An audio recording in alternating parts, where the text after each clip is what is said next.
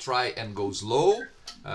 Again, as I said, the idea is we practice not only our information systems, let's say the discipline or the field that we'll be discussing, but we also practice our English.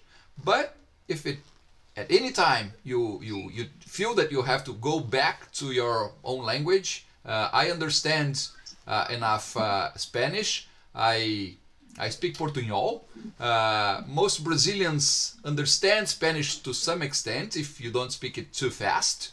And I'm not sure how good you understand Portuguese, but I will, even when people ask questions in Portuguese, if they feel that they have to do that, I will try and translate it to English. Okay?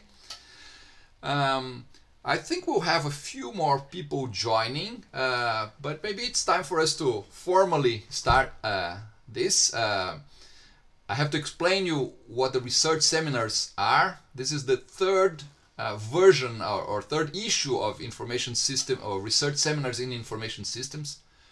About 3 years ago, we were in an AMCIS conference. AMCIS is the Americas Conference in Information Systems.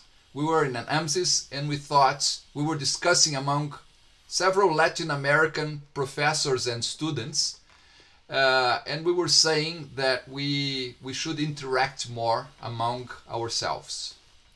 We had little contact, and then we came up with the idea of having research seminars in which researchers from Latin America could talk to other Latin Americans, researchers and students. You will soon have the opportunity to present yourselves, right?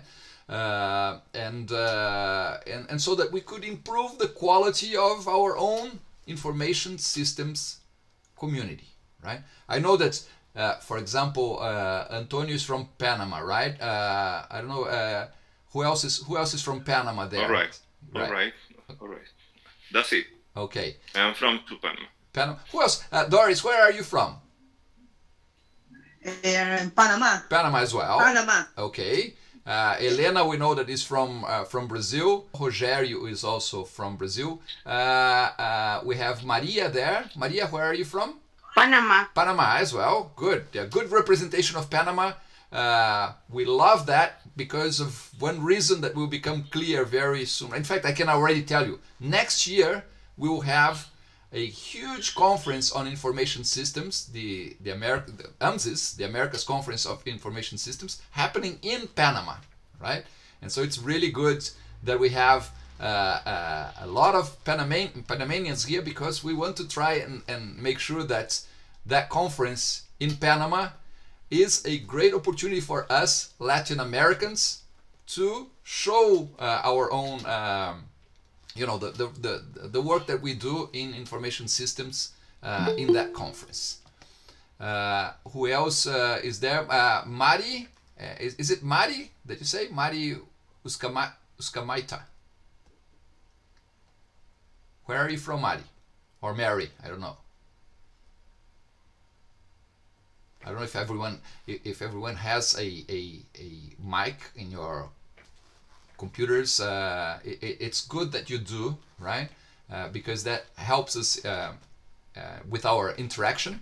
But if you don't, never mind. Just you can always write something on the chat, and the chat is also a possibility for us. Marina was telling us that on the chat that she couldn't open her mic right now as well. And then we have Christian Murillo. Where are you? Oh, Maris is saying hello there. She will probably tell us where she's from. Christian, where are you from?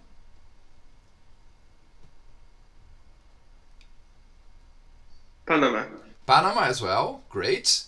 And then we have there Carolina Silveira. Where the name is very Brazilian, but which part of Brazil are you from, Carolina? Hi everyone, I'm from Uberlândia, here in Brazil. Uberlândia, all right, okay. So the people from Minas Gerais are very active here. And now we have also Flávio. Flávio, which part of Brazil are you from? I'm from Rio de Janeiro. Rio de Janeiro. All right. So several different states of Brazil, several different. Well, for now, I think Panama. I believe that we will also have some colleagues from Peru. I'm not sure yet. And as I was saying, 3 years ago we started the research seminars in a way that was basically inviting. Each week we would invite a professor or a PhD student or a master student from one of our universities in Latin America to give us a talk on the topic that they were studying, right? In that idea of interacting more among ourselves, and by doing that also improving the quality of our own research. And I will talk a lot about research because I am a researcher myself. I do research. Besides teaching information systems, I also do research in information systems, right? Some of you, another thing that I didn't ask, in this group here, we will have possibly PhD students, right? Students that are doing their doctoral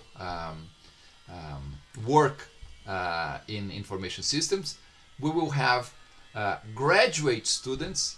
In English, this word is a little tricky because in Portuguese and Spanish, when we think about graduado, it refers to the course that we do in what the North Americans would call the undergraduate studies, right?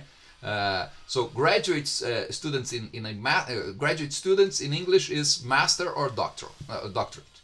So we have also some master students here, and we also have we will also have I believe people that are not taking their masters or that are still undergrads, and they're also welcome because the reason for this is to improve the quality of what we do, regardless of the level in which we are right now. Okay, of course we will be focusing more on helping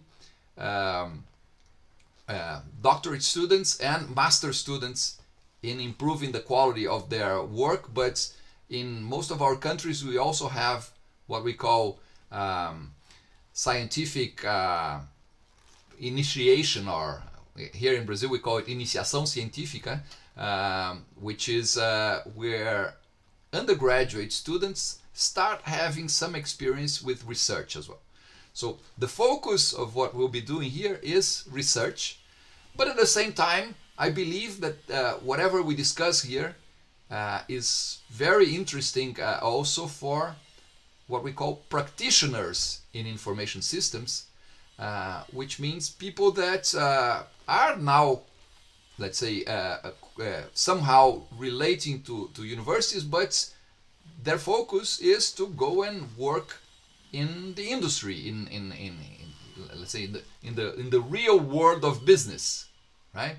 And the reason why information systems is such a relevant field, even for practitioners, is because information systems is the area that tries to connect computer science and other, well, and whatever benefit computers can bring to organizations, to companies, and to our society in general, right?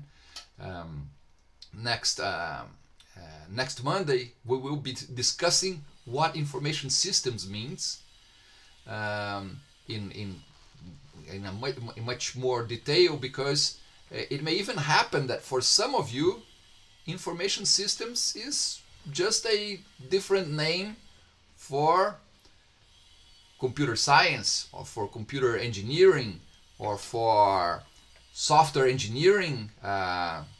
I don't know, there are so many different labels that connect, let's say, humans to technology these days, that it's very comprehensible that we are a little messed up, a little confused with the definitions of you know, what we are studying. And information systems basically tries to be that discipline or that field that connects technology and information technology, let's say, with real needs of humans, right? With real needs of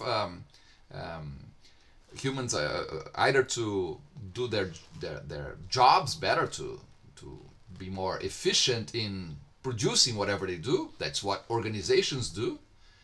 But also, and I think that's very important these days, also in the way that they carry out their lives, right? We nowadays, we all have, I say that we all have a computer in our pocket, or in fact not even in our pocket, in our hands most of the time. That is our mobile phone.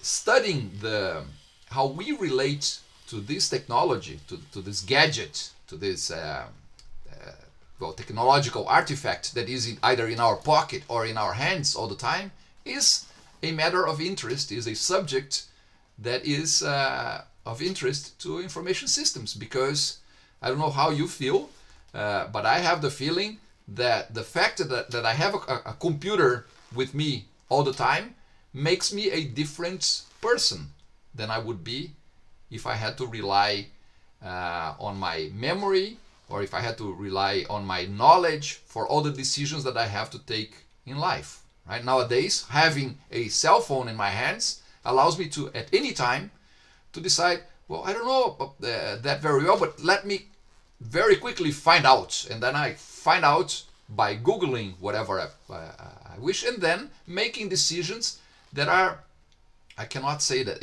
that they are better informed, because they may be better informed or worthily informed than they would be without Google there to work as a, I call it a great oracle, right? Trying to tell us the truth of life. Anyway, Donna is there with us as well. Great to see you there, Donna. I hadn't seen you yet. By the way, guys, one thing I know that some of you are having problems and cannot open your mics. It may be possible also that some of you cannot open your cameras due to all different reasons, bandwidth or whatever, or even because you are doing this from work, from places where you can't do it. But it would be great for me if at least some of you could have your cameras open. I know that we are not very the tradition of using Google Meet and what else, Zoom and all of that is people keep it's hiding behind either a letter or a picture, but it's much easier if I can see you, because I can figure out if you're understanding what I'm saying.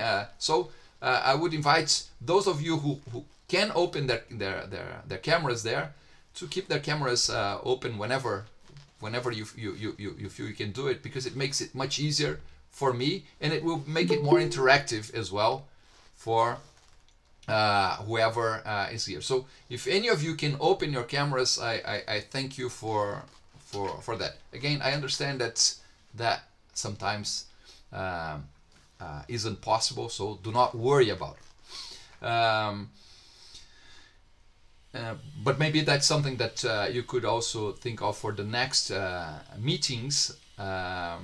If you can do it from a place where you can have your camera open, that makes this, I think it's a much more fruitful conversation if I'm not just talking to a computer here, if I'm seeing who's at the other end. Okay.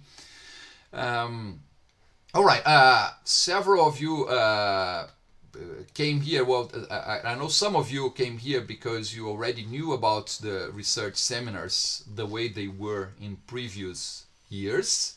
Some of you came here, and I thank Donna Donna has been a keen advertiser of the research seminars in previous years, and this is not the first time that we have a lot of Panamanians here with us. Donna is a good advertiser of the research seminars there in Panama. Thank you for that, Donna. And so it's great to have our Panamanian colleagues here. And as I said, the idea here is to challenge ourselves and do this in English. I know that in many cases that's still not what we are used to do in our universities, but I can also give you the testimony of students that were here in previous years, that at the end they said, well, you know, I learned a lot about information systems, but it was also good because it helped me improve my quality of even, well, maybe not as much writing, but listening to and understanding English, and I feel more comfortable, for example, to take part or to participate in a conference in English now.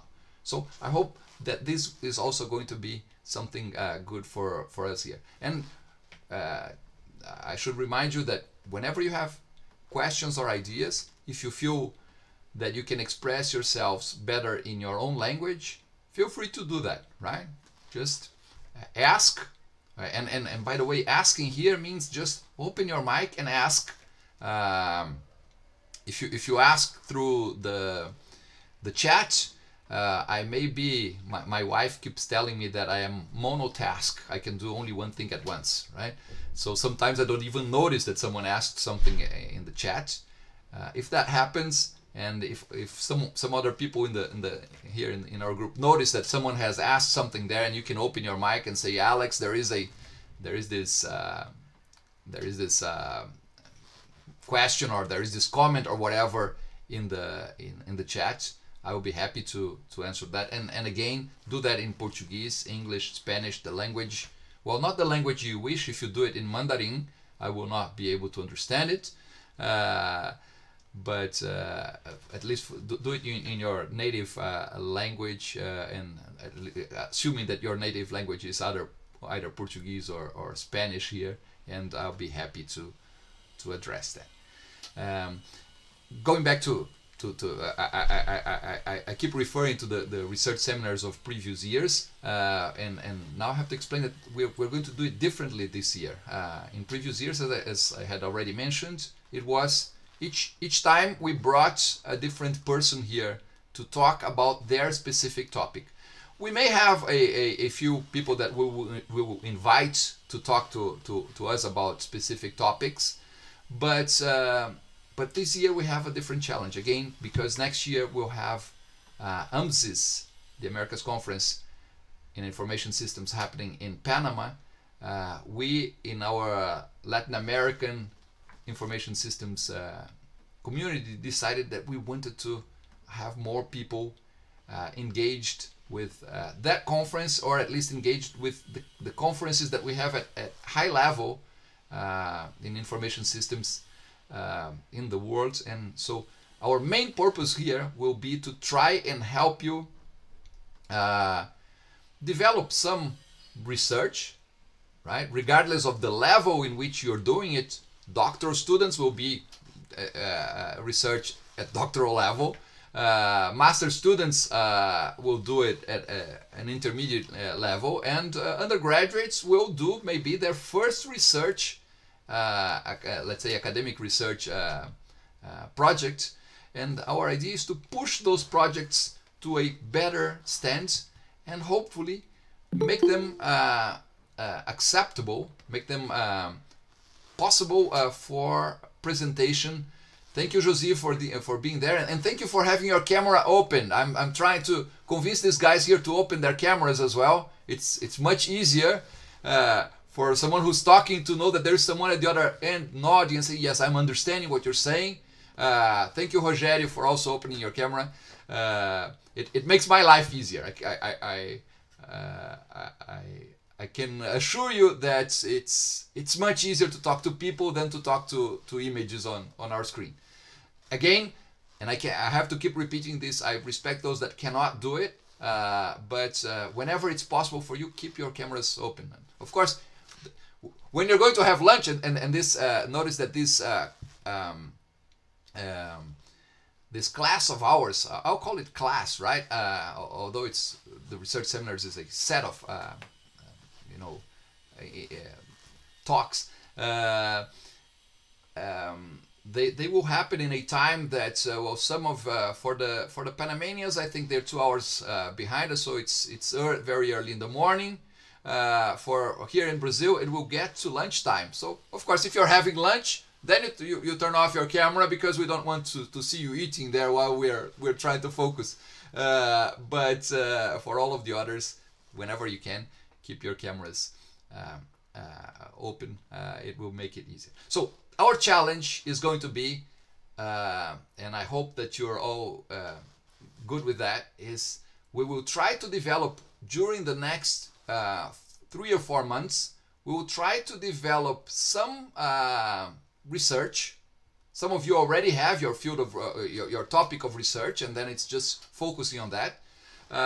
Others will have to pick a topic in information systems, and we will be polishing your ideas and helping you turn that into an academic paper, and when I call academic paper, it may sound, and it is, an academic paper is very academic in the way it's written, but we want you to be able to have a paper that if you submit to a conference like AMCIS or to a conference like ISLA, some of you were there with us at ISLA last week, the Information Systems in Latin America conference, you have at least good chances of having your paper accepted to be presented at the conference, right?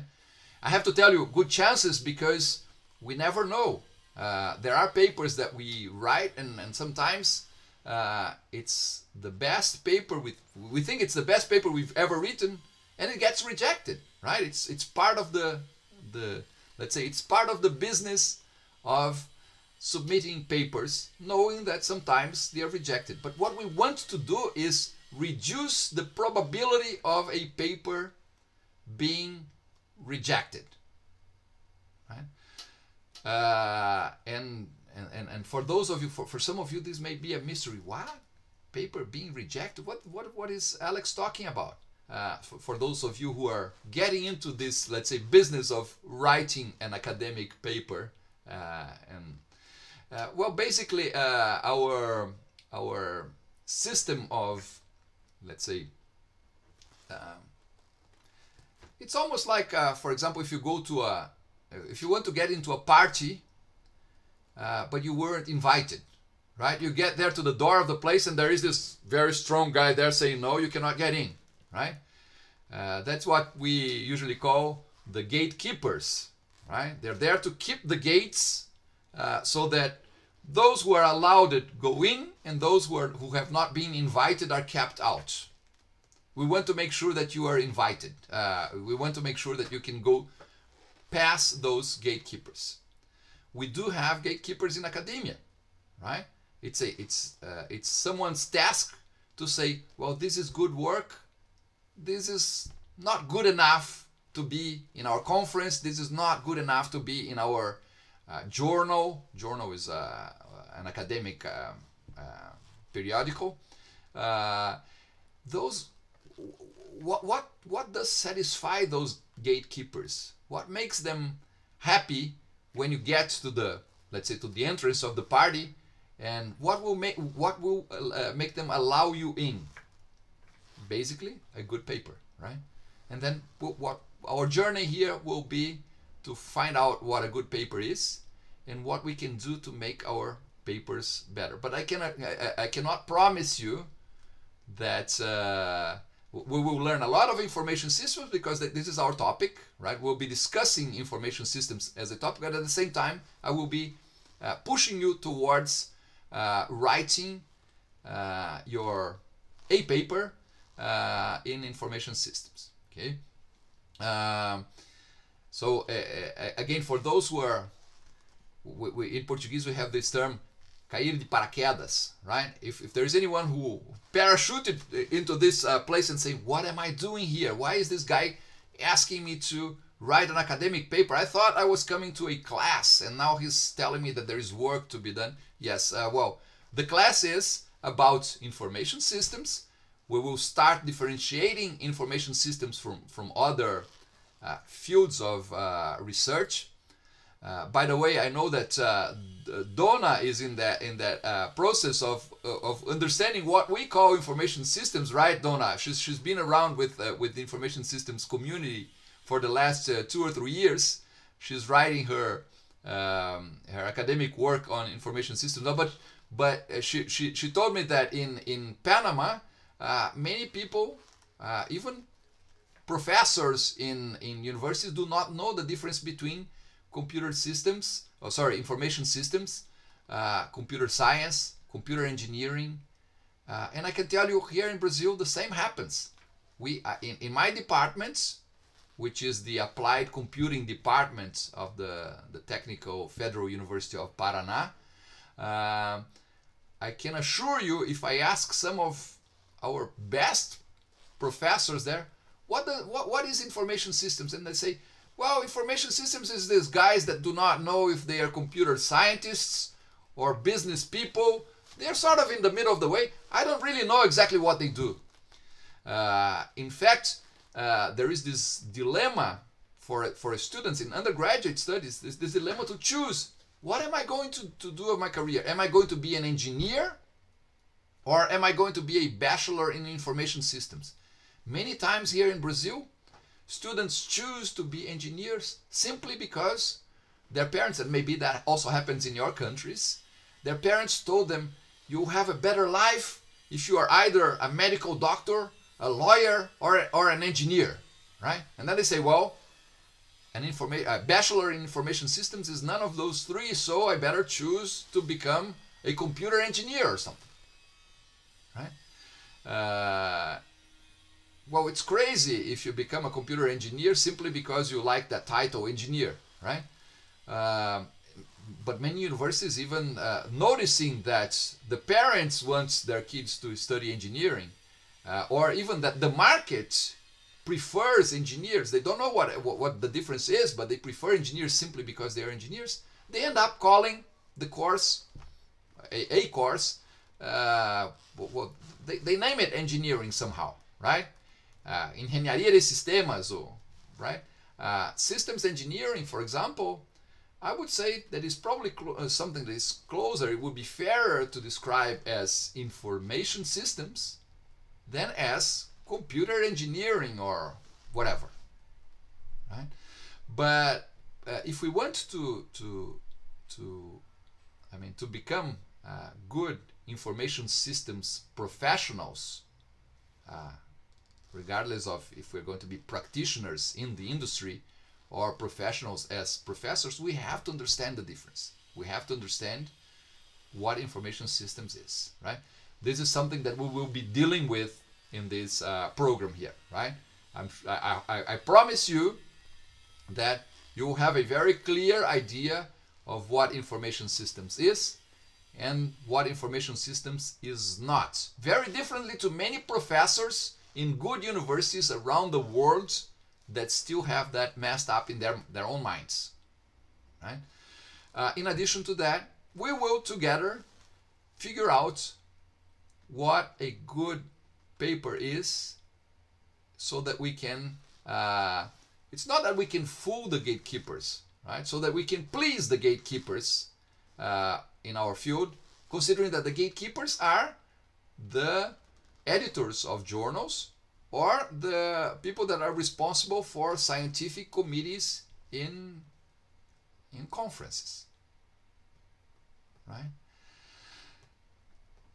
Am I talking Greek here, or does this make sense to you? Is this something? Are these things that you would like to study? And again, I myself many times have problems with the gatekeepers. I am the gatekeeper sometimes, right? There are situations in which I am in the position of being that guard that is there to say, no, you cannot get into the party because your paper is not good enough. And many times I'm at the other side, where I'm trying to crash into the party. I'm trying to get into the party, and people are saying, no, your paper is not good enough. So what makes a paper a good paper? This is another challenge that we'll have during this next 3 or 4 months. And hopefully, for those of you who stick to it and who are willing to learn what information systems is and write a good paper in information systems. I know some of you already know this. Again, we have a very mixed audience here. Some people that are in their doctorate programs, some people that are in master programs, and as I said, some undergrads here. Each one will be pushed to where they can go, right? But the idea is for all of us, the idea is what do we have to do to please the gatekeepers so that they say, yes, welcome to our party, right? Having said that as an introduction to the course, and say we have 2 main purposes: learn about information systems, learn about topics that are interesting to information systems research and practice. For example, even for those who want to become practitioners, what should you be doing, for example, in organizations, in companies? Many people are talking about digital transformation these days, right? Have you heard this term, digital transformation? Transformación digital or transformación digital? Do you know when we started doing digital transformation, or at least when we started discussing digital transformation in the information systems field? I've been in this field for 25 years now, right? When I was a master student in 1996, that was precisely what motivated us in information systems to perform the digital transformation of organizations. 1996, so we're talking about 25 years ago. 25 years ago, we were discussing digital transformation, right? My dissertation, my master's thesis was on digital transformation. We did not call it digital transformation back then, right? That was not the name that we gave to the phenomenon. That's true. We had different names for it. I mean, we'll see over the next few weeks. I will show you some of the terms that we used at that time. But even, IT, let's say IT promoted business transformation.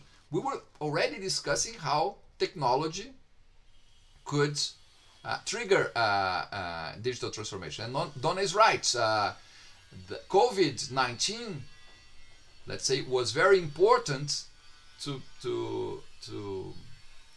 let's say to give it an extra push.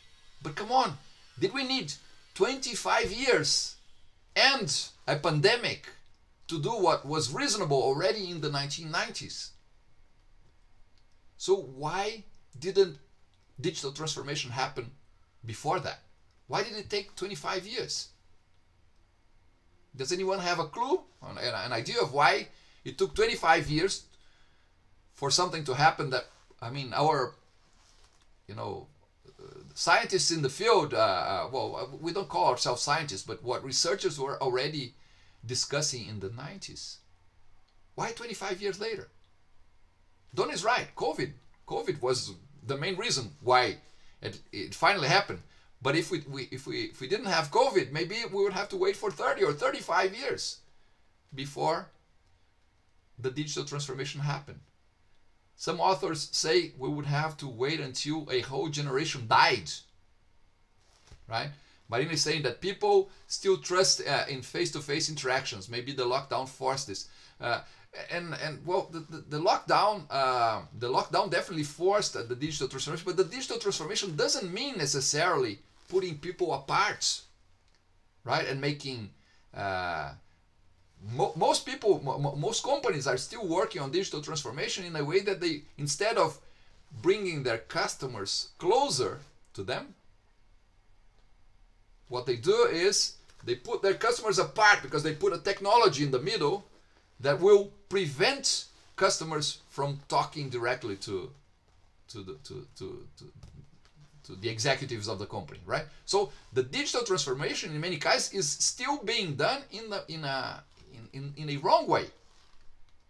We should have the gatekeepers in industry also to say, no, you're not going to do this, sorry, I'm going to use a bad word here, shitty transformation here, because it's going to make us less valuable than we would be if we did it in a different way, right? So digital transformation doesn't mean making it impersonal, making it making it simply automating things. We will probably the good digital transformation will be that one that automates tasks and activities that people do not see as very valuable anyway, or that people think that automation will turn into more efficient. But digital transformation also should help organizations become more effective in what they do. In that sense, digital transformation should be there to bring the customers closer to the organization, right? And then when we're thinking about bringing customers closer, it can't be just having more technology for the sake of having more technology. So maybe one of the reasons why it took more than 25 years for digital transformation to become a buzzword and everyone talk about it, it is that many people that tried digital transformation over time did it in a wrong way. Instead of using technology to bring people together, they used technology to put them apart, to set them apart, right? But the thing is, the researchers that were studying digital transformation back in the 90s were proposing the right thing. We're proposing what companies are, the companies that are being successful in doing digital transformation are doing right now, right? There's still a lot of companies that are doing transformations, and those transformations are digital in the sense that they are including technology, digital technology, but that will not lead them to success even now, because they're simply doing something that they were forced to do, and as the pandemic goes away, many times they are going back, right? So let me see here. Josier said that he thinks that digital transformation still costs too much and the risks are too high, right? There's a lot of too costly and too high the risks. In fact, technology has always imposed risks because technology changes the way we do things, and when we change, we go from a situation that we know to a situation that we don't know, right? So it shouldn't be a jump into the dark, right? Where it shouldn't be like that. I mean, we should still have good ways of assessing if this change will lead us to a better situation or not. This was all the discussion that we were doing in information systems in the 90s. We were discussing when is information, the use of information too costly. In fact, there was this guy, you may have heard of this paper, a paper by Nicholas Carr, IT Doesn't Matter. Right? He even played with the words because IT and it in English are written the same way, so it doesn't matter, IT doesn't matter, right? He wrote that in 2004. And many companies still rely on that and say, well, technology is too expensive for the benefits that it brings. Right? It depends. Depends on the technology that you are building. If you're building technology that puts people apart, for sure. If you're building technology that will make your company, and notice we talk a lot about companies because, in fact, information systems is in the middle of the way between computer technology, right, and the uses that we can make of it. And one of the uses that we can make of that technology is try to make organizations or to make companies more, let's say, efficient. We still struggle with that issue of, and now we're talking again, 25 years later, we're still dealing with what Josir didn't express it that way, but what we usually call the productivity paradox of investing in technology, right? People say that the investment in technology costs too much and there's a lot of risk. Information systems is a field that studies if that's the case. In fact, we spent a lot of energy in the 90s and early 2000s showing that, well, if you do the right thing, it's not too costly. If you do the right thing, the money you spend in technology will pay off, and your company is going to be successful. Again, I say we talk a lot about companies, but I think that we will that's something that we'll have to do with our research in information systems. We will have to decide if information systems is still in the future going to be talking about technology in organizations or in for-profit organizations, or how we plan to expand this field so that we become relevant in other areas of human life, right? There's a lot being done, for example, these days in using technology to empower citizens. A lot of the research that is done in smart cities, for example, goes that way, tries to see how can we use technology to make the cities in which we live better environments, more pleasant places to live. Does that make sense to you? That we think of technology as, well, how can we use this to improve the quality of life in the city, right? Of course, when we think about the use of technology, for example, even in smart cities, there are different approaches, different ways of looking at that. We can look the IBM way. Let's say, just put more technology there and you will succeed. Of course, IBM wants to sell technology to the mayors, to our representatives, because that's the way they get their money, right? So if you look at what IBM proposes as a smart city, you will see that it's a city full of new technologies to do whatever fancy stuff technology allows. We do not, and maybe that's one of the reasons why technology sometimes is costly, because we use technology to amuse ourselves. It's almost entertaining. I mean, there are some of the uses of technology that we make. It's because it's possible, but is it really what we need? So we have to study that, right? Sometimes, I mean, and again, information systems do not necessarily need to be digital information systems. Sometimes there are information systems that are much simpler and that do not even use high tech.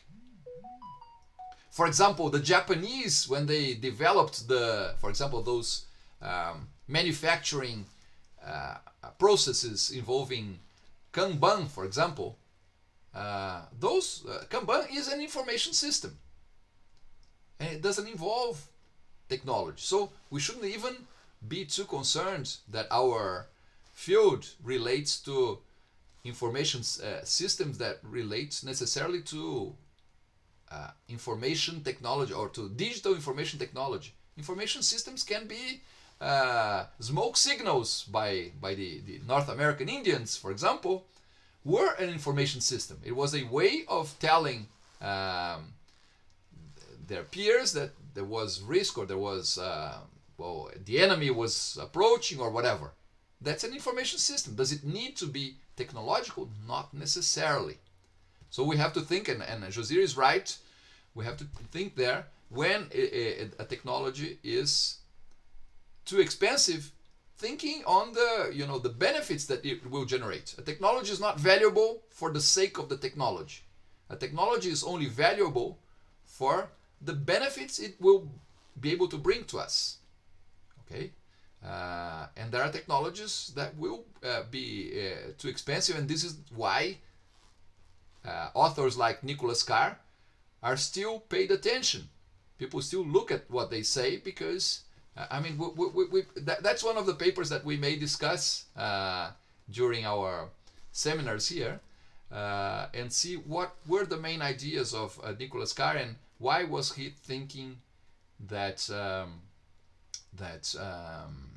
you know, IT did not matter, and you will see that IT did matter, right? So again, in our class, in our, and forgive me, I'll be calling them classes here because I think that this is actually a program. In fact, I don't know if all of you have formally already asked for registration, but whoever is here, you could be here and just saying, well, I'll be there every Monday morning just to, you know, to have some ideas about information technology and information systems. But why not doing that and already getting credits for it, right? So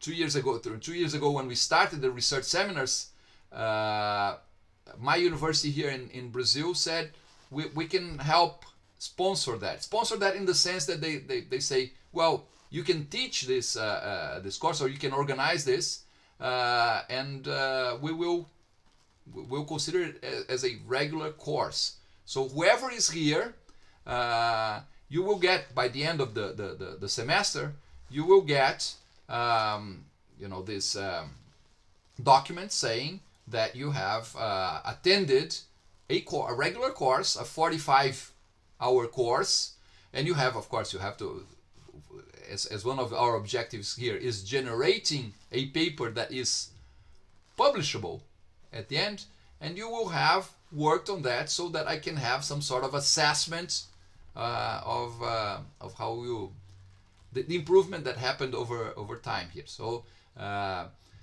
each one of you can choose whatever topic in information systems to develop your work, but you will, the idea is that you develop that over time. I will include here in the chat a few links for you. The first one is, I don't know if you have all already registered that, as I said, some of you, I know that most of the Panamanians have already sent no, I'm not sure. Yeah, some of the Panamanians have already filled this form that I will just include here. Others may have not yet filled it. So, and this is important because this will allow me to have you registered, formally registered, as if this was a course that you can get credits for, right? Check that link. In fact, that link will send you to this. Let me see if I can show you here. It will take you to this form. Okay, I just sent in the chat a link that will take you to this form. It's an application form for enrollment as an external student, right? Many of you have already done that. And of course, you will be, if you get there, you'll be choosing the research seminars information systems right now. Okay, maybe if you like this and if you want to take another course early next year we'll have the collective intelligence and social networks course happening. So I need the information that I need here is because I have to, that will have to be given to the dean of the in fact the business school, and so that they can enroll you in the course in a formal way. So why am I asking you your mother's name? Well, this is because if in 10 years from now you want to contact the university and say, I took a course there with you, and for example Rogério Correia, they will want to know if Rogério Correia is this Rogério Correia who's asking for a certificate, or if it's another Rogério Correia, considering that there are many people called Rogério, and there is a chance that there is another Rogério Correia there. So these are they use for as I wrote here, for disambiguation, to make sure that the person who's asking for something is that person directly. And so some other information here. So please, if you haven't yet filled this in, fill that in. Again, I talked to the dean of the school, and he says he's happy to classes are starting today. I am recording this class, and it will be available to you in a digital platform that I will show next. But he said that if there are people that are still interested in taking part on this, we can still accept them during the week now. So if you know of anyone else who could be interested in discussing this information systems and maybe writing a paper, if we target, I like to target AMCIS Panama next year. It would be great if we could have several Latin Americans with papers that at least have the quality to pass the gatekeepers of AMCIS Panama. As we have many Panamanians here among us, it would be great if we had some 3 or 4 of you who had papers accepted for AMCIS next year, and it would be an honor for us in the Latin American Information Systems Society if that happened. So if you know of anyone else who could be here, feel free to invite them. As I said, it's important. Of course, you will see here that we do need you do need to send some file here with the you need to send some identification document, and you need to also send here an undergraduate degree diploma or other evidence of conclusion of undergraduate studies. But in fact, as I said, we will have, and if a professor tells me, well, this undergraduate wants to take the course, we also accept, right? So this is the more formal thing. If you think of anyone else who could be interested, who does research in an area that involves information systems, who's a graduate student or whatever, you can still send them this info during this week, and we'll make sure that we get people enrolled. The other thing, I'm not sure how well you see my screen there when I put this screen in the back. I know that Google Meet has an option there in the configuration options that you can increase the quality of the image that is sent by someone else, right? The technology that I use at my end here is you're seeing whatever you're seeing there is as if it were my camera. So and Google Meet usually thinks, if it's a camera, I don't need a very high resolution, right? But sometimes if I'm showing things at the back, and if whatever I'm showing here is looking a little like pixels, then maybe you should go to the configurations of Google Meet. It's one of the I think it's those 3 dots that appear in the lower part, and over there you can I think it's there that you can, there is if you scroll the bar to the bottom, it will show configurations, and I think in those configurations you can do some arrangements with respect to video, and say, for example, that you want the maximum input resolution. It's probably usually automatic, but you can increase that to high definition, 720 pixels. It will make the image a little better. But anyway, I'm saying that because the other material that I have to share with you is a link to our Moodle platform.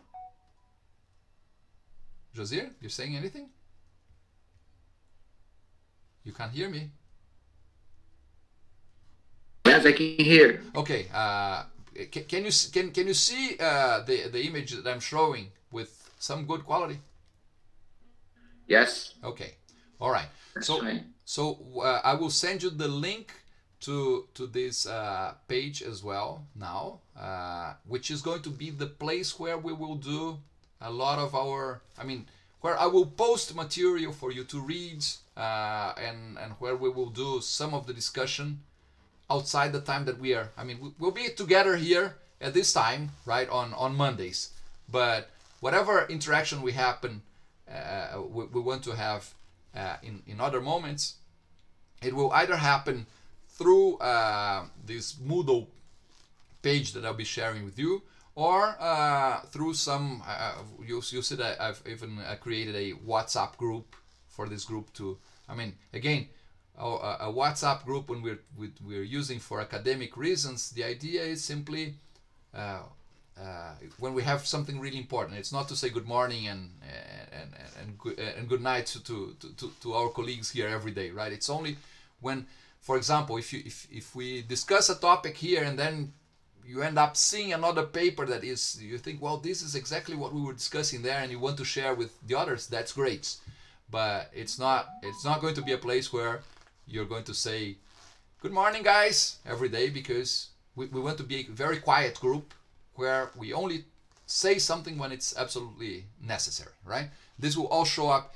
Let me give you this other link to you. Hang on. Here, this is the Moodle link.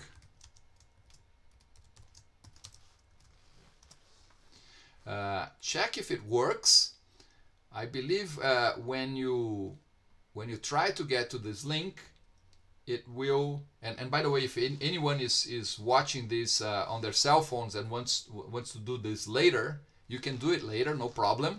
But just remember that you have to copy the whatever we're doing in the chat here, because after we finish, this is going to be gone, right? What will happen here when you click on this link is that it will ask you to register in our Moodle platform. So you'll probably have to do some quick registration there. And as soon as you finish that registration, it will ask you for an access code to get to the course itself, right? I don't know if anyone is doing that right now, but if you're doing it, please, is it asking for the access code? Could you get to that situation?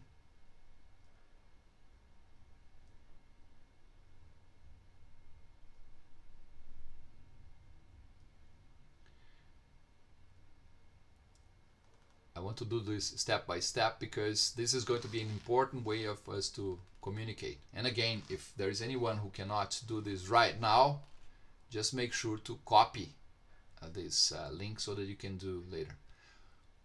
Rogério, I believe that you already had access to the Moodle, right? Has it asked you for an access code? Have you tried any access codes there? Which one did you try? Because 1, 2, 3, 4, 5, 6. Yes. All right. Yeah. And it worked. Right, of course. And it worked. Did it work? Yes. Okay. All right. Okay. So because I'm asking him because I didn't know. I usually keep very secret access codes. So I'm sharing it here with you. The access code here is this very difficult one. 1, 2, 3, 4, 5, 6. All right. The idea is not to make this all that exclusive anyway. After you and please, if anyone else has been able to get there, tell me, because then we know that we can move forwards. José, did it work for you? No, Mari. Yes, Mari's asking if she has to create a new user and password. Yes, the first time you have to do that, and I have to tell you, our Moodle is a little annoying because it wants to know. It's almost, they think that this has to be something like a bank password, right? So they ask you to have capital letters and small letters, and they want different signals. My way of doing that, whenever they ask for special characters, I do, well, capital letters, I think of whatever password I use for the internet, simple one, and I put the first one in capital, then I write the rest, and then at the end I put an exclamation mark, right? This is my way of remembering silly passwords.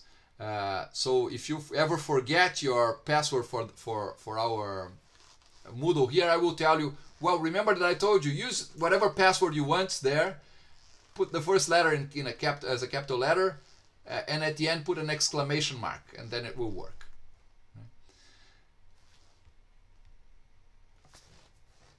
You will need this password that you create now, the user and passwords, whenever you want to get to our Moodle. So it's take a note of it if you think you will not remember it.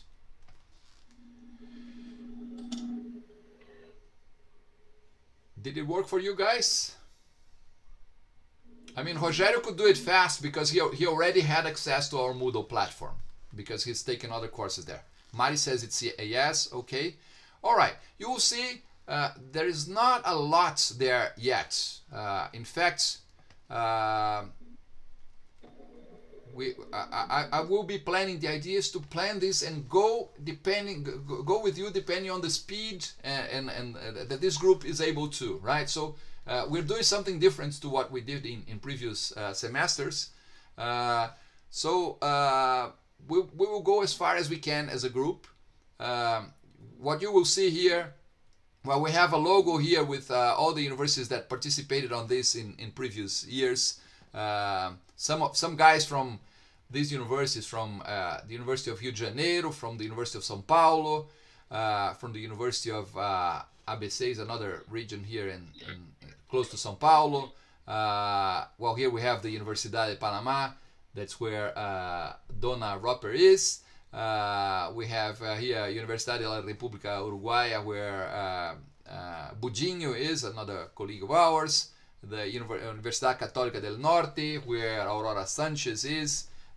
So these are all universities that are somehow related, and we may have professors from these universities coming and giving us a talk. Although this semester we haven't planned it that way yet, because our main goal is to make sure that we make you understand information systems and write good papers in information systems, right? So this is just what we planned as a syllabus is here. You can have a look at it afterwards. It doesn't say much, again, because as I said, we will go as far as we can, and I plan to push each one of you to your own limits, or to where you want to go. So there will be people that will be more focused in making sure that you are able to please the gatekeepers, and others that maybe at intermediate level. We'll take each one to where they can go. Notice here that we have the Google Meet is whenever, I mean, we're always going to use the same link that we used today to get to Google Meet. But if you forget it, if you lose it or whatever, you just go to Moodle, and if you click here, it will take you to where we are right now, right, in Google Meet. And this is the, and I think I've clicked there. No, I didn't want to do that. Let me see if I can go back. Okay. And then we also have a WhatsApp group here. Okay, and this WhatsApp group, it is the Research Seminars in Information Systems 2022. If you click there, you will be in the group again.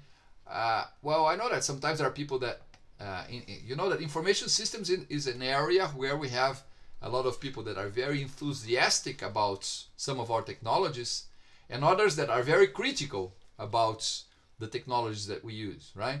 So, and I respect both groups, right?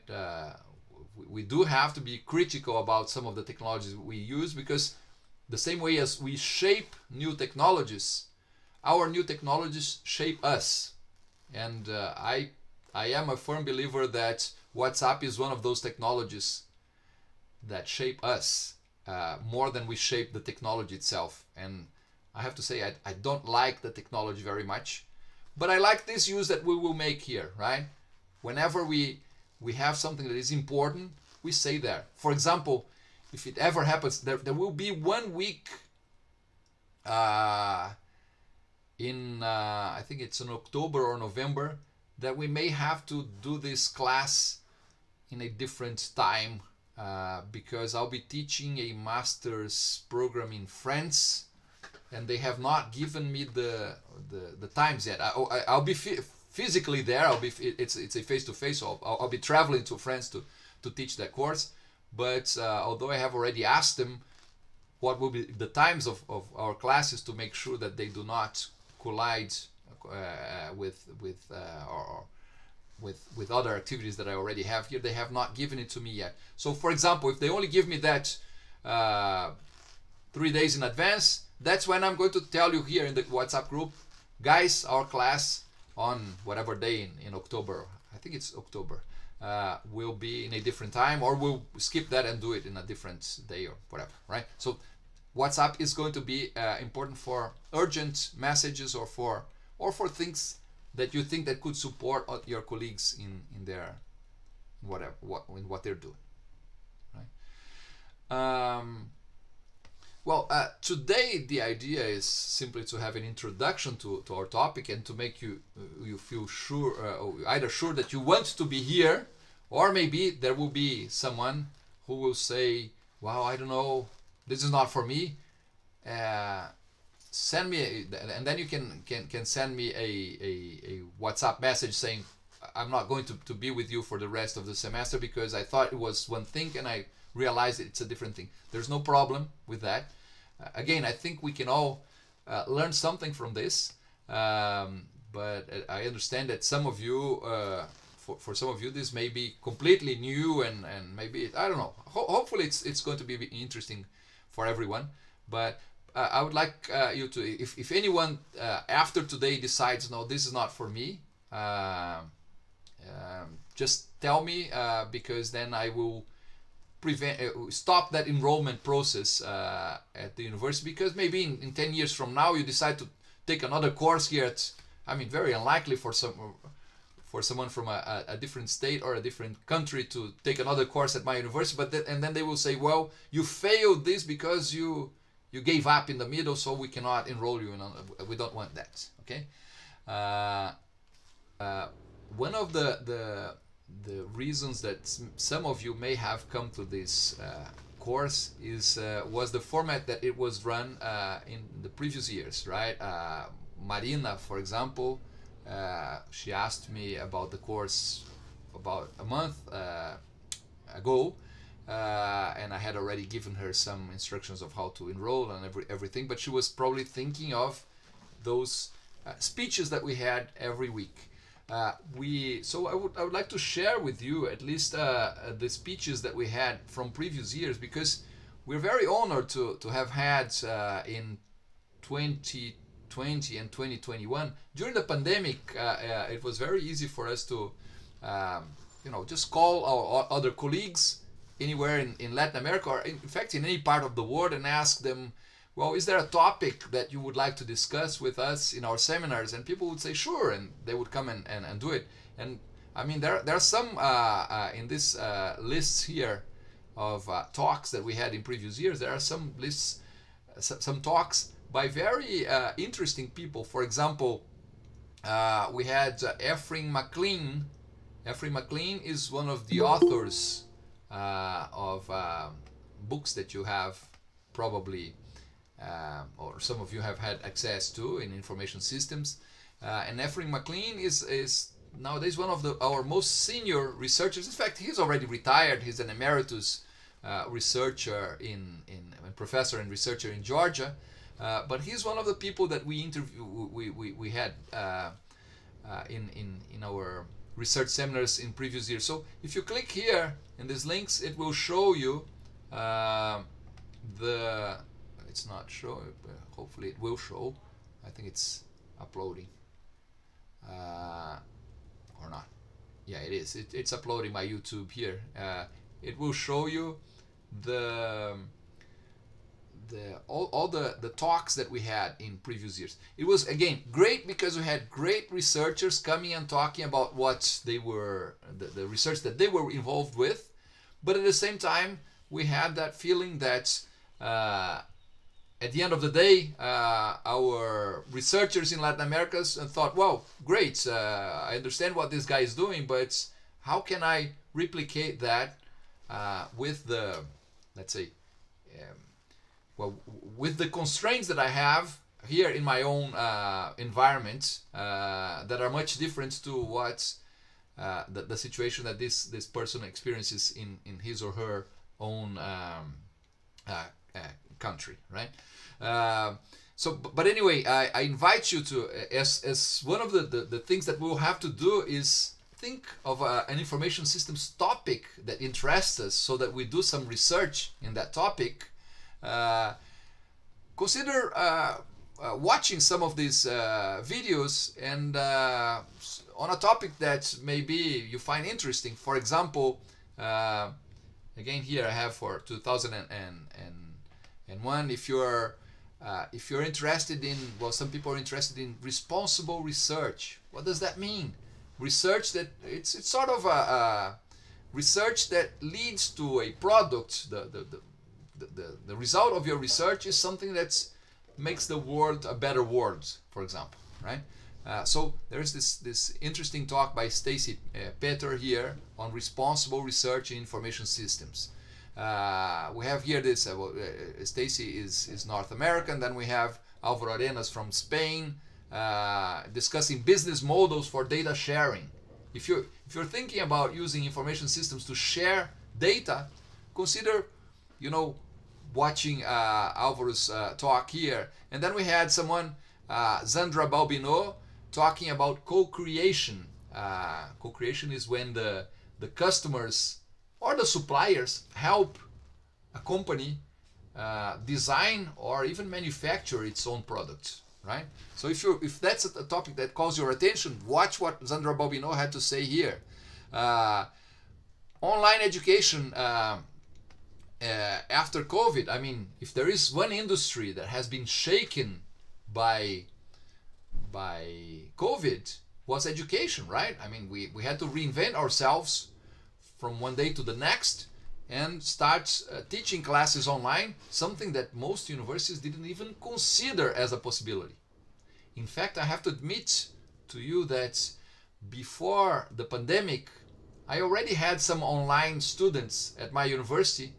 As I told you, I teach this master program in France, and there I have many students from Europe, but also from India and from China. And once a student had asked me when I was there, well, I would like to take another course with you, Alexandre. How can I do that? And I told him, well, you're very welcome. Just I work in a public university, and public universities in Brazil are free. So just show up, go to Brazil, and I'm sure that you will be able to enroll in as many courses as you wish there. And then this guy told me, but I didn't want to go to Brazil. I can't go to Brazil. I can't afford going to Brazil. Can't I do it online? And that was 2016 or so. And my answer was going to be no, but as I was going to say no, I thought, why not? I mean, considering that we already have the technology. Remember, I was, to some extent, I was here saying that companies are doing business transformation now because of the pandemic. And I'm saying, well, we were studying that since the 1990s. And then as a researcher in information systems, I said, gee, we already have the technology that allows us to do different things. And we don't do it simply because we are exactly like the companies that we're saying that are reactive to or resistant to change. And so I said, yes, next semester you will be able to be in one of my classes online. I didn't know exactly how I was going to do that yet. But what I had to do is I had to have this student enrolled. It was an Indian student, the first student of mine who did this way. I had to have him enrolled as if he were a face-to-face student in Brazil. And then I was in a face-to-face class with all my other students there, the students at UTFPR. And this guy was, at that stage he was watching, we were broadcasting in real time through YouTube. And then when he had questions, he would ask through WhatsApp, right? That was before the Zoom and Google Meet era.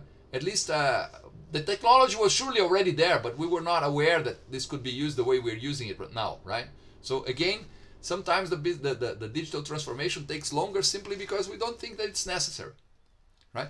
Well, the fact that I had that student in 2016 or 17 allowed the university to the year later say, Alex, you can have as many students as you wish in that format, except that you will have to teach from our regular class in Curitiba, because we also have our face-to-face students. And I said, okay, no problem. We did that. But you know what started happening? I started having, so for some of my classes I had 5 students from the university and some other 20 students from other universities. And then the university said, well, maybe if it's easier to do this simply online, do it online, because our students can benefit from it regardless of where they are. So we need some time to shift. And online education that Jeffrey Dick was talking about in this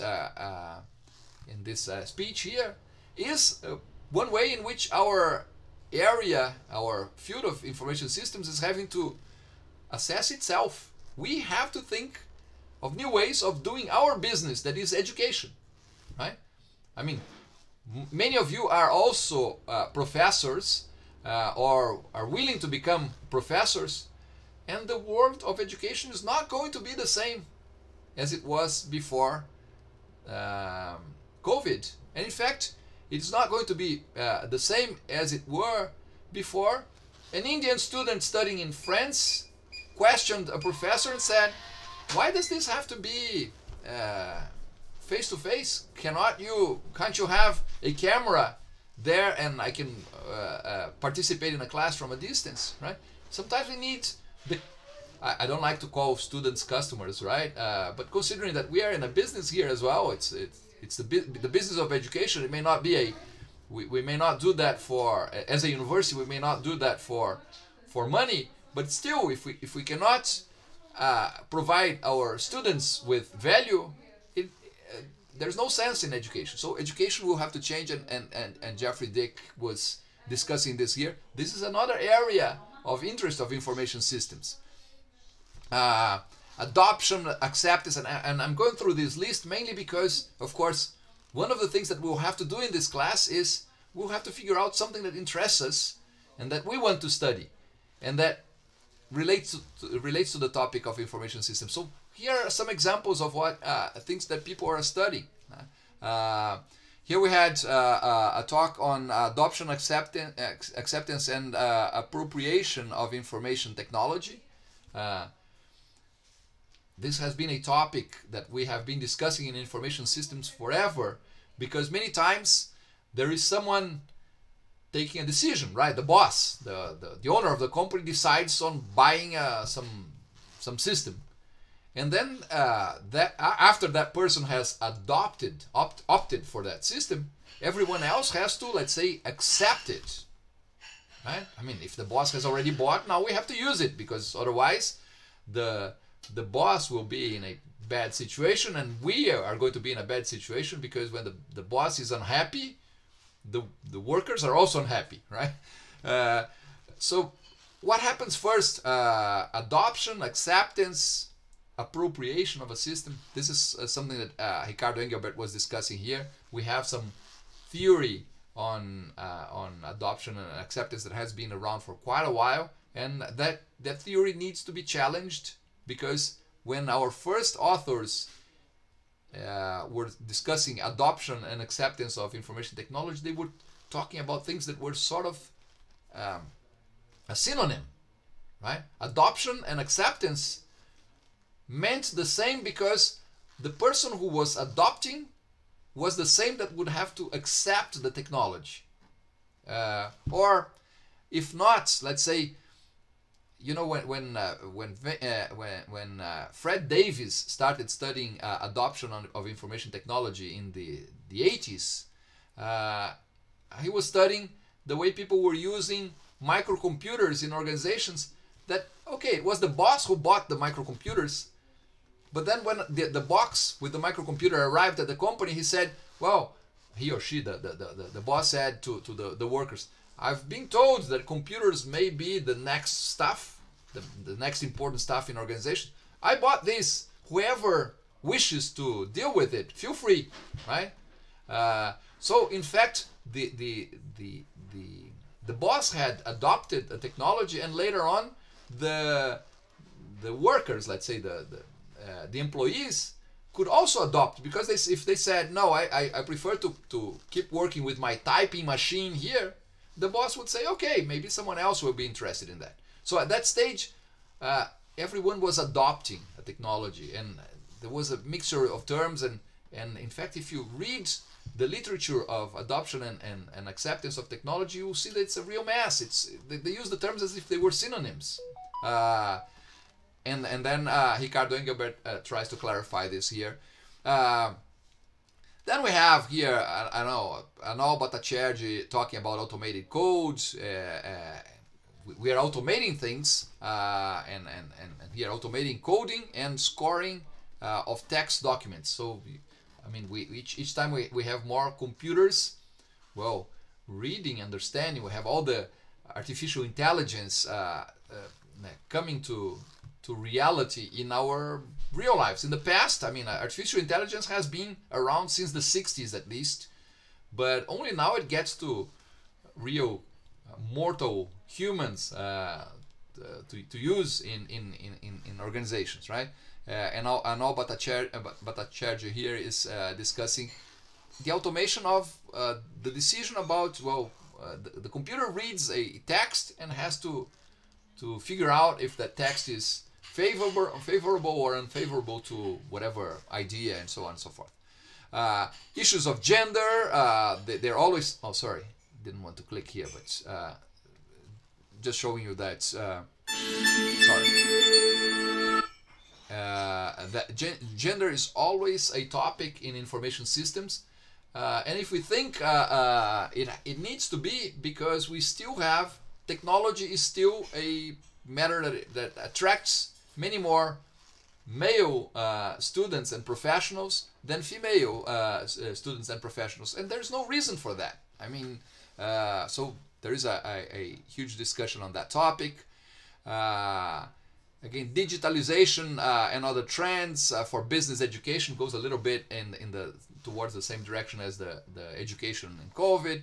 Where digital transformation meets collective intelligence. Collective intelligence is my topic of research. So here, this is me talking about collective intelligence and ways we believe that we could become more intelligent together than we are individually by using technology that connects us. Of course, there is a great debate also if we are becoming more intelligent or more stupid, because the same way as our technology allows us to connect and get to better ideas, it also has, at least until now, has allowed us to connect in bubbles, right, and echo chambers, where we only talk to people that think the same way we do, and we think that the rest of the universe is made of stupid people, and that we are the only ones who know it right. Right? Notice, the future of work, is there a future for work? Fred Niederman, who's one of our researchers in the US also, who deals with that topic, is considering here what we will be doing the more we push into artificial intelligence, data science, and all those technologies that are now invading an area that until very recently was very human, that was decision making, right? I mean, we have, since the beginning of automation, we have decided those, we have automated those if then else kinds of decisions, right? If this happens, go this way. If that happens, go the other way. That's something that computers have always done. But the more strategic decisions are getting to computers each time more often. And Fred Niederman then is discussing a little that topic, artificial intelligence, research on the IT occupational culture. How do we, people that work with computers, are we let's say a tribe? Do we have our own, let's say, culture that is different to people in other departments or other areas in the organizations? So what I'm trying to show you here is that there has been a lot of discussions here, but the discussion that we had in previous research seminars was each one brings their own topic, right, and talks about their topics. I invite you to check those topics. There are even the topics for 2020 here also, right? I invite you to go through those topics to see. It's not an exhaustive list of let's say of topics to be studied in information systems, but it at least shows you and shows to those who are new to the field some areas that, well, it seems that people are interested in this topic. So maybe this is something that I would like to talk about, right?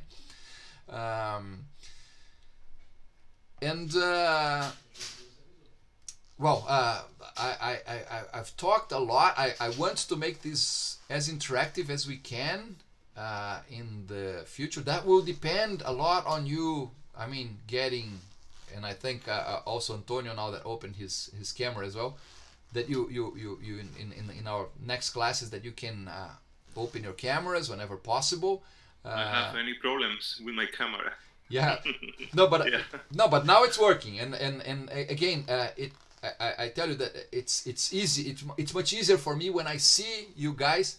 I claim I'm enthusiastic of technology in many ways, and at the same time, I'm one of those people that are very critical about technologies. I think that we have to find ways that we use technology to our benefit, and we don't want to understand that. And we don't want to be used by the technologies. But what I say is, for a class, for this interaction among us, I think that the camera open means the technology is favoring us, because I can see when you're more interactive. Exactly. Face to face is permit to change. Yeah. See, Doris right now, she's in a dangerous situation. We don't even want to see her there. In fact, pay attention to what we're doing here, but pay attention to the traffic as well.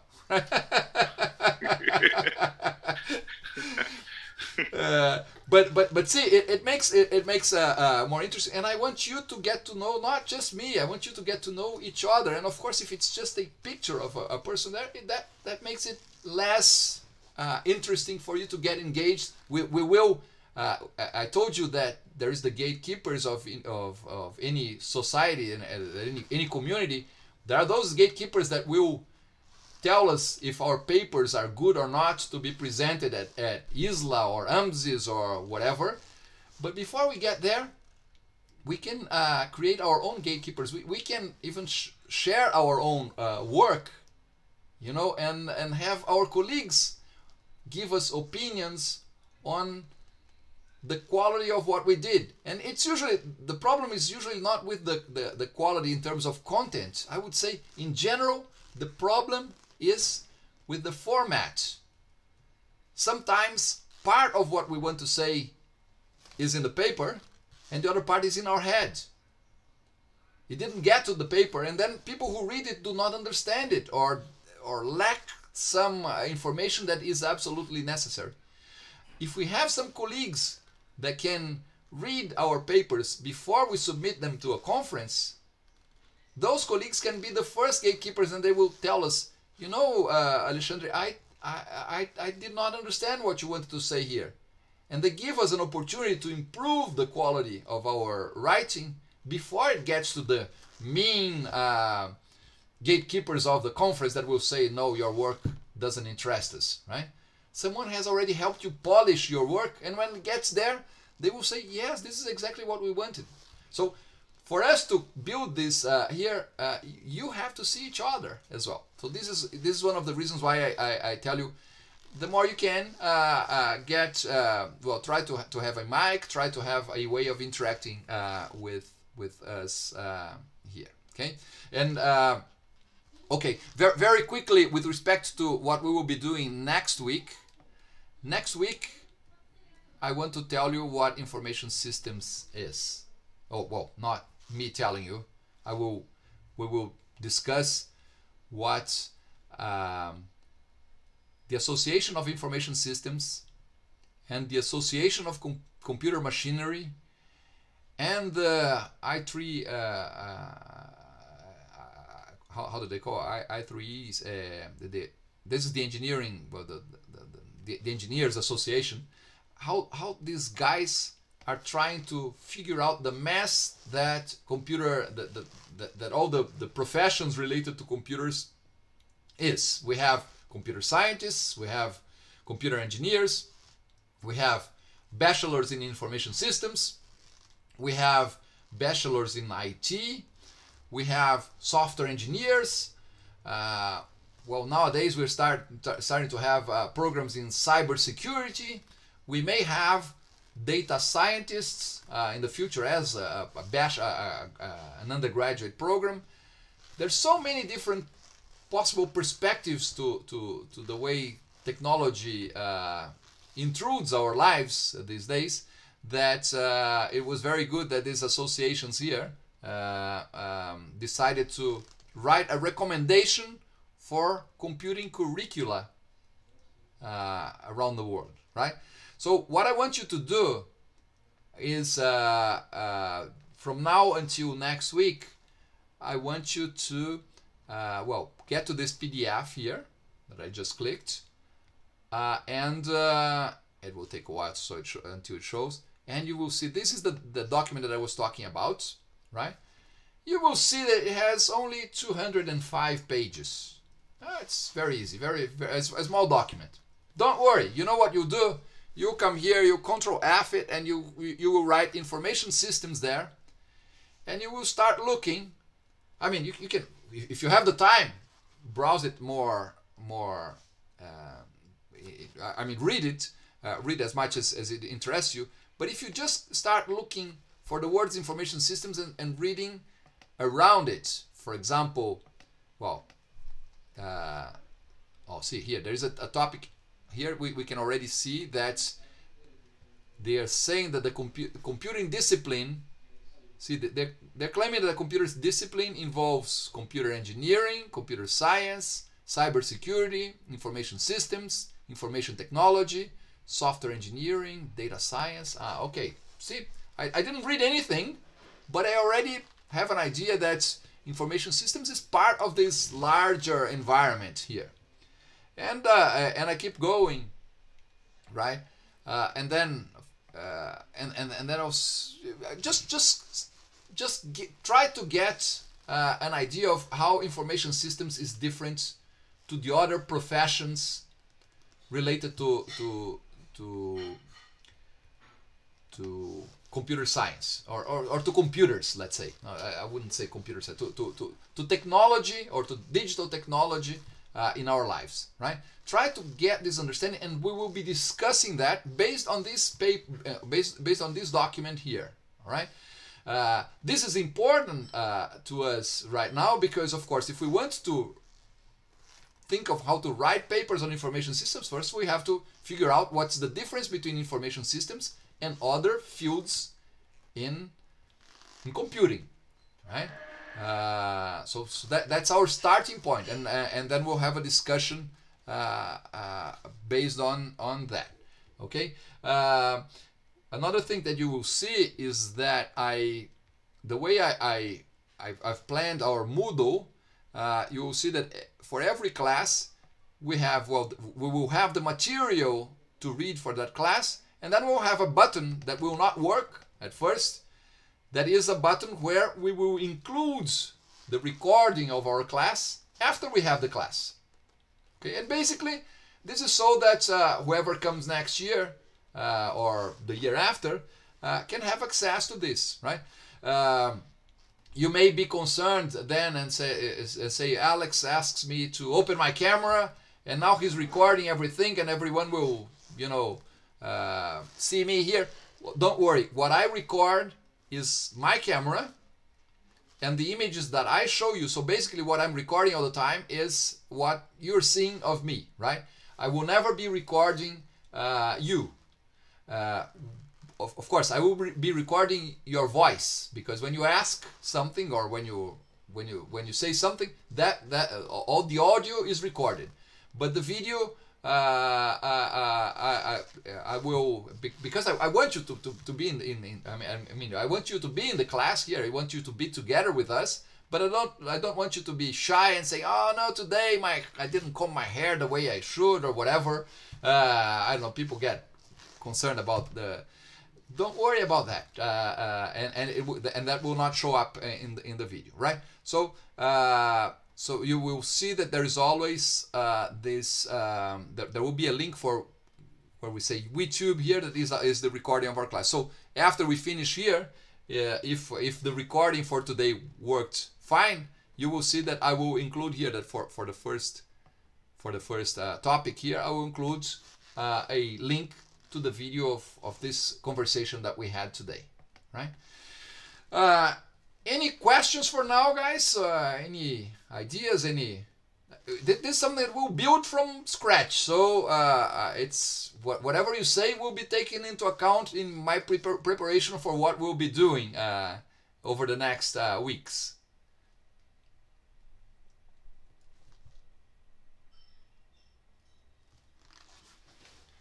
Thank you, Marina, for also opening your camera. So Marina, in your case, this is going to be a little different from the previous ones, right? Not necessarily. We will not have the speakers talking every week. It's going to be our group.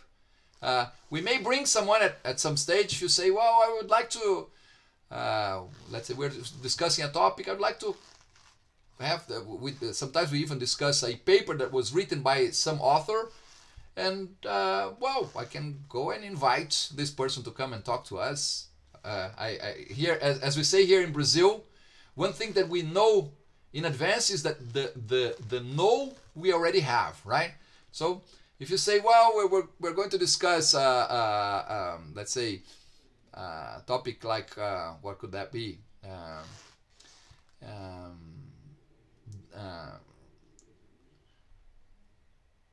Design science research, for example, right? And then we have in our community, we have Havner, who's the guy who wrote about that the most. And then we're discussing here design science research because we think it's an interesting topic for us to include in our portfolio of tools to write papers. And then we say, oh, it would be good if Havner could have a talk to us. And then I will write him an email and ask him, do you have the time to spend some minutes with us here? And if he says, well, yes, he'll be with us. But what I'm planning this time is a much closer group. It's us and maybe some eventually someone else from the Latin American community. But our goal here is to make sure that this group here ends up being the authors of papers in AMCIS 2023. And that we are all proud to have a large group of authors presenting at that conference. Okay. Again, questions, any remarks? No, are we fine? All right, is anyone already thinking about giving up? I hope not. I hope. I know that sometimes I speak fast even in English, but again, think that if you're understanding what I'm saying, that's enough. Your questions can be in Portuguese, English, Spanish, or whatever. All right, so hope to see you next week. If there's anyone who has not filled in that form for enrollment yet, please do. I need that so that I can pass it to the dean of our school there, so that you're formally registered. If you think that there is anyone else who could be interested in being part of this group, there is still time. Just give them the links and so that they can enroll during this week still, because next week, I mean, more than a week I cannot convince my dean to keep this open. But for now, if there is, I mean, I always think that one of the beauties of technologies is that if we have a group here with how many we are, 13, 14 people. I mean, if we are 18 or 22, it doesn't it's the same effort that we'll have to do, right? So it's I don't mind at all, and in fact I like it. So if you think that there is anyone else who could be interested, invite them to be here next week. Already give them the links because they will be able to see what we did today in the Moodle. All right? Okay, so see you next week. Bye, guys. Thank you. Bye-bye. Bye-bye. See you. Bye. See you.